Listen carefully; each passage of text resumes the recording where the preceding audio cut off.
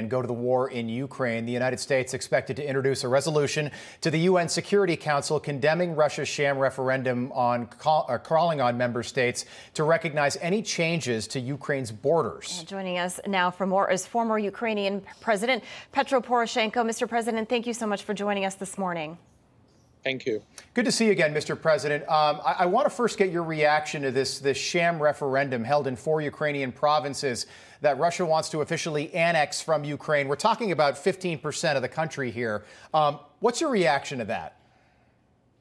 First of all, I want to thank United States for their great leadership in supporting Ukraine and supporting freedom and democracy. This is definitely not a referendum.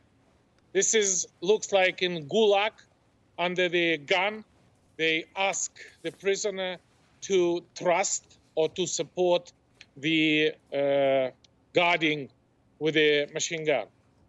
That's why it is not possible, the referendum, when there is under the machine gun. This is not possible that they prepared for one day.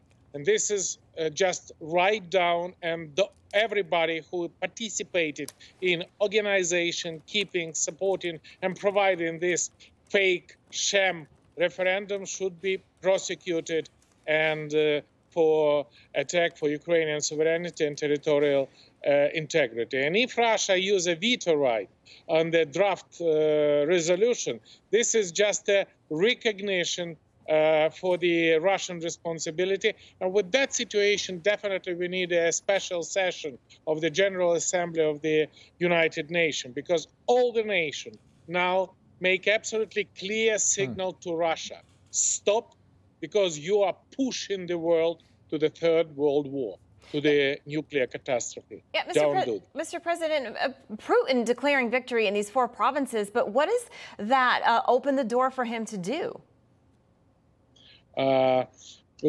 Look, again, this is, we live now in absolutely different time.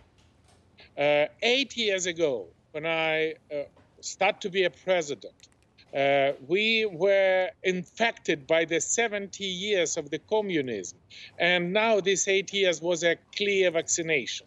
The grave in Bucha, in Mariupol, just 1 week, 2 weeks ago in Izium, in Balakleia, when we liberated this territory, is just a clear evidence. What does it mean, Russian world for Ukraine? What does it mean, Russian world for the whole world? Right. And with that situation, every participant, every inhabitant of this occupied territory definitely would be against Russian world. Mr. President, I think this is important.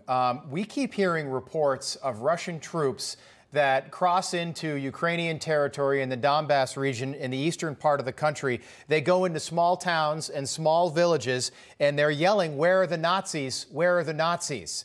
What does that tell you about what these poor young men are being told in Russia before they suit up and march to their death in Ukraine? Definitely, this is very poisoning, the Russian propaganda.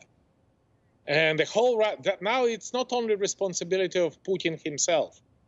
This is responsibility of the whole Russian people, despite of the fact that they are poisoning by propaganda that in Ukraine are Nazis. But everybody can come to Ukraine and see that we are free, democratic, and European nation. And with this situation, this is just an instrument that Russia wanna erase Ukraine from the world map. And that's why it's so difficult to find out a compromise between Ukraine and Russia, because Russia want to kill us, and we want to live. And with that situation, not possible to have a gray zone. Yes. This is the type of the genocide. And this is in Russia, we have a fascist. In Russia, we have a Nazis who come here with their weapons in the hand to kill us. Absolutely. And that's why we are thank very much to our world partners for the pro-Ukrainian coalition for supporting Ukraine. But now we should create anti-Putin coalition for deputinize Europe, yes, for deputinized world. Yes.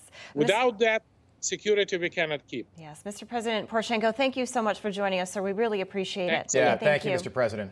No crooked establishment. None of that twisting the truth. No talking down to me. Don't tell me how to think. Don't tell me how to think. Don't tell me how to think. I trust Newsmax. Newsmax. They don't tell me how to think. They Let me decide. Newsmax. Real news For real people.